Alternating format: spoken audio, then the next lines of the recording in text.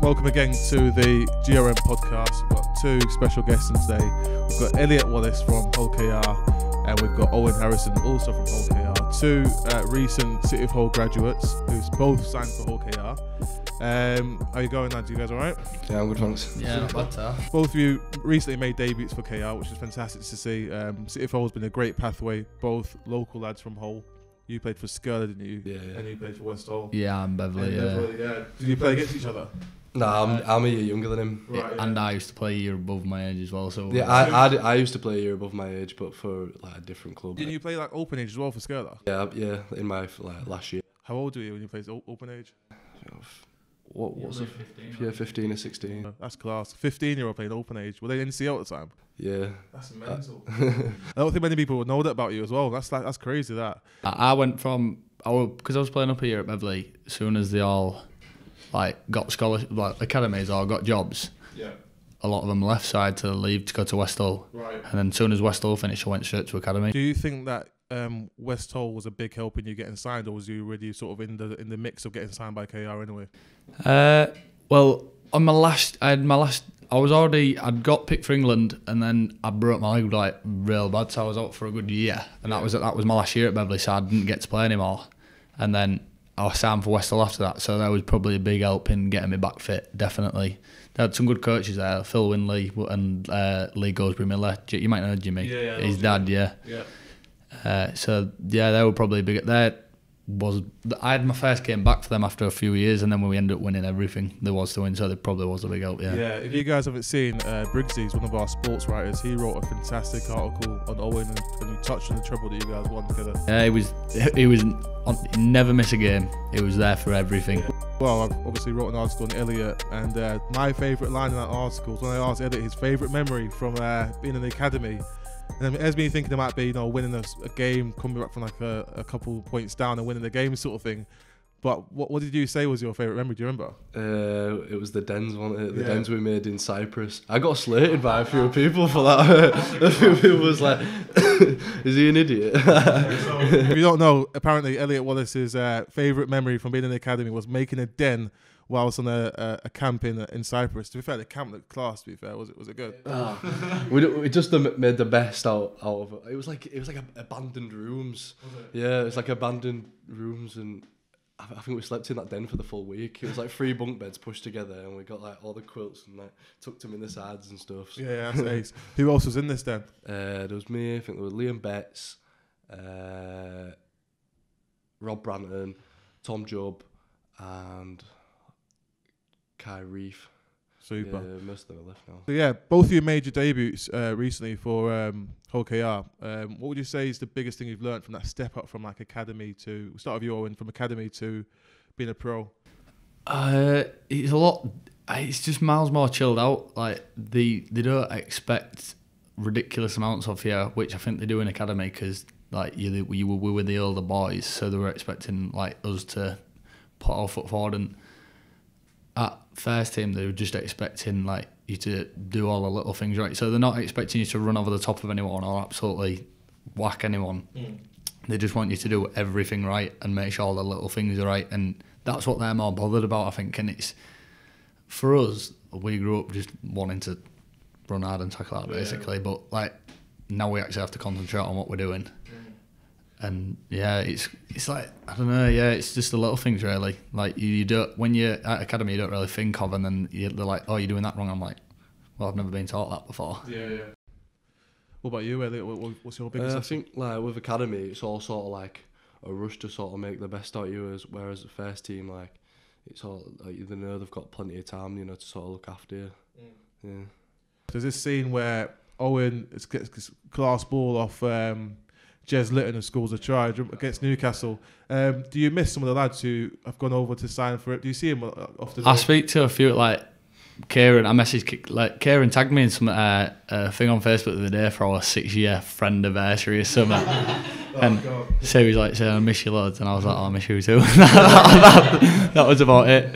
And I keep in touch. Me and Brownie have got the same agent, so we go up to see him every now and then. That's ace, yeah. Because if people don't know, City of Hull is sort of a hybrid academy, so it's a joint academy between FC and KR, and basically you get signed by either FC or KR. So I was interested to know whether you guys still speak to the guys who sort of cross the black and white sort of thing. Well, the younger lot are still in like a group chat, aren't you? So you speak to most of them. Are you still young enough to play for under 19s? Yeah, I think that's where I'll be playing in 2 weeks when I'm back from my injury. Right, yeah. What have you done injury-wise? It's called a stress reaction, so it's not there's nothing that you can really do for it but rest. Right, yeah. Yes, but I'm just coming back for it now. That sounds like my idea of a dream, that. do nothing. We're going to touch on the fact that Elliot's a bit of a maverick. And maverick means that you like to horse around and do things which isn't really normal behaviour.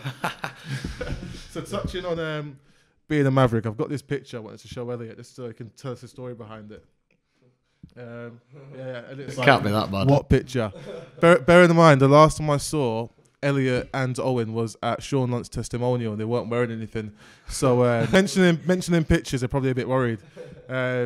Owen had like what's his name, Freddie Mercury. He had like a Freddie Mercury tash going. So Oh wow, yeah, that was like my dream. I just wanted to be Prince Charming.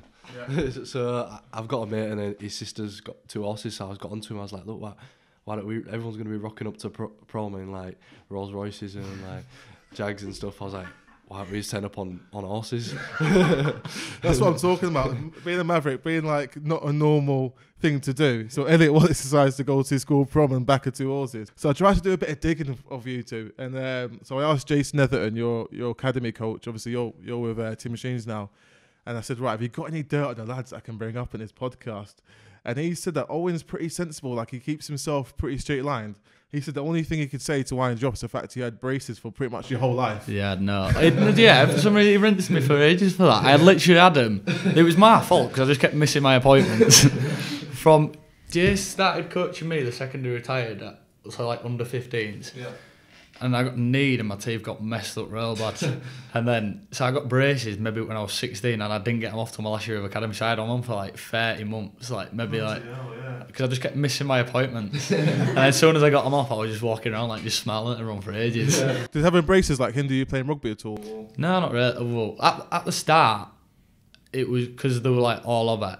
They just kept ripping my lips to pieces, and I couldn't get. You've got little bands on them that just dig into your gums. You put like bands on to like set your jaw in place, and if you don't have them on, they just like. And I remember I got them. We played the under-16s derby at Bishop Boatin, and I got them on the day before. And I remember we kicked off, and as I set off running, the first thing that happened, it just went straight through the top of my lip, and I was running trying to pull it out. And in the end, I just pulled it forward and just ripped like the big hole from my lip. Well, yeah, it was a pain in the ass, but. Don't matter, was it? And obviously, I asked the same question about Elliot, and he said it's a bit easier with Elliot to find funny stories. He said that mentioned the time that you got angry and wanted to kill him. Oh, was that every time? Every day. Yeah. To be fair, watching you both play, you're both really aggressive players. I remember watching the Catalans game, and they came back and won it in the last minute. Like, you could just see like the aggressiveness, trying to get that ball up the line, sort of thing. And that was pretty. I won't mention referees and stuff, but that was a pretty dodgy game, wasn't it? I was watching that now. You played over. They're just a team you really want to beat as well. Yeah, because of French. Yeah, I know. Yeah, it's weird though because they're French and they can't speak to you, but they are all proper like. They're getting they're getting your face in the same French stuff to you, and like. It's making you angry. You don't know what to say. Yeah. I hate you too. Yeah. I don't want to ask you. In an interview, Mitch Garbutt said that you are the weirdest person he has ever met. Why? I'll stick up for Elliot, yeah, because I'm not the weirdest. He said you and Ryan Shaw. Ryan's way weird. He's very weird, and I'll admit he's very. He's just he don't think like normal, like a normal person. But at my age, I found that funny because I'm the same age as him. All the older lot don't find it funny, and I'm trying to not laugh because then I don't want to be on his side. Yeah. But then Shaw is even weirder. But then because the older lot are his age. Yeah, Ryan Shaw's an absolute weirdo, isn't he, really? he's definitely weirder than Elliot, but Elliot is up there, definitely. Yeah, but like sometimes I'll do something, and everyone will just proper blank because I'm the young lad, and he'll do something like similar, and everyone's like, Give me an example, things like what? Like, say if I cup someone, feed them an egg sandwich, it's not funny, yeah. But if he does it, the full room is absolutely screaming. I'm like, come on, man. So serious questions. Obviously, you're both really young, and FC have a reserve grade, and obviously are you too old for the academy now? Yeah, it was my last year last year. Obviously, Elliot, you still get to benefit from being part of City Hall Academy. So this is probably more of a question for you, Owen. Do you think that KR should have a reserve grade or not? Definitely. They were planning on doing one last year. They did have it planned for this year. I don't know for what reason why it didn't happen and it fell through, but it's definitely the next step, because like I'm on loan at the minute, and from academy to championship is a ridiculous step up. Like, mad. Yeah. But like, I've enjoyed Dewsbury, and I think it's quite good. Like, and it is a big step up. So I think to bridge the gap, like reserve grades probably is like the better thing. But and it helps the old lot come back from injury. So you're playing like, imagine Wakey getting to play against like Gaz Ellis and stuff like that for FC. It'd benefit us because we'd probably play FC quite a lot. Yeah. And we had a reserve grade against FC when I was in my second year of academy at Craven Park, and that was quality. Yeah. There was probably like 3,000 or 4,000 people there. It's a proper derby because you get local lads playing. When it's reserve grade, you got guys from East Hull, guys from West Hull going at it against each other, and that's what we miss. So hopefully you guys get reserve grade next year. Well, the plan is that they are, but they said it last year as well. So to be fair, there's sort of talks as to whether the reserve grade's working or not, because FC's a reserve grade at the moment. They've got a mixture of players on the fringe and community players, like NCO players. And so if you can't fill a full team of reserve players, is it really working? So that's the debate, isn't it? So obviously, guys who've watched this platform for the past few years, you know about GRM Minis. Something I want to bring back is where I used to go on a weekday filming the festivals of like under 7s up to under 10s. And they asked these lads what got them into rugby. Chris Wellham. Danny Owen. No idea. Albert Kelly. Cool. Who do you most play like in the Super League? What player do you think you play like? Chris Wellham. Chris Wellham. Who do you play for? Salford. Sneed. Right, why do you guys play rugby? Because it's a good sport. Yeah, it's a good sport and you get quite a lot of money. Because I like being rough. So I asked these kids what got them into rugby. One kid says loads of money, which those of us in the know, that's debatable. Depends what club you play. Wrong, son. Yeah, depends what club you play for. So another kid says because he likes being rough. What got you two into rugby to start off with, Elliot? To be honest, I used to hate doing it, like anything like for the first time. But so my mum would have to make me go to things and like I've done all sorts. Like you wouldn't even believe I've done musical theatre. To be fair, I'm not even surprised at that. There'll be some bad photos of that somewhere, anyways. And I think so my mum just basically made me go down, and I didn't want to be there at first. Yeah, I just got into it. Hey, so what about you, Owen? What got you?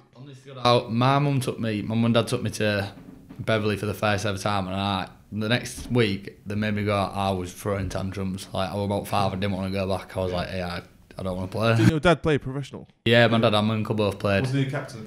Yeah, he was. Yeah, he played for about 10, 12 years. Chris Harrison. Yeah, there we are. So obviously, was there any pressure you coming through, sort of thing, of son of Hull KR's captain? So everyone used to put pressure on it, but my dad was quite thingy with me when I was younger. Like he was so strict, as in like rugby. If I'd do anything wrong, but that's because he was my coach. As soon as I'd moved to West Hull and stuff, and like stopped being my coach. He probably settled down basically. Like it was more like just enjoy your rugby. Yeah, I think it was Warrington's coach, or one of the Super League coaches, who also coaches amateur. And he said that, you know, when he was his son's coach, he didn't really get on with his son. But as soon as he stopped doing that, it became his son's dad, and he enjoyed that way more than being the coach. So yeah. Since like he stopped coaching me, he just loves coming to like. He'll be at every game, but he'll never ever. If I've done something wrong and he wants to tell me, he'll like subtly tell me. When I was younger, he'd just rinse me. Yeah, but he won't be your coach anymore. That's what I mean. I think the average age of the guys who watch this stuff is like 14, 15. Which is when you apply to be a scholar. To be fair, join a scholarship. What advice would you give to young lads who want to make it pros as you guys? Just enjoy it. As soon as it starts getting the fun taken out of it, that's when most people quit. Like at academy, once they've gone from playing on a weekend with their mates to then it becomes a bit more serious. Yeah. Everyone starts quitting, so you've just got to if you've got a good group of lads to enjoy it with, it's miles easier to play because it's not as stressful, if that makes sense. But a lot of the younger lads last year quit, didn't they? Because they weren't playing. Yeah. But you've just got to get through that bit, yeah. Yeah, and just don't listen to anything negative. Like, just don't let anyone tell you can't do it. There we are. Right, so this has been Elliot Wallis and Owen Harrison from Hull KR, two super duper lads from the academy, come through, signed professional contracts, made their debuts, and they're going to smash it. Both really talented. I watched them play when they were younger, and I think they're going to do really well. So cheers for coming on, lads, and hopefully see you again soon.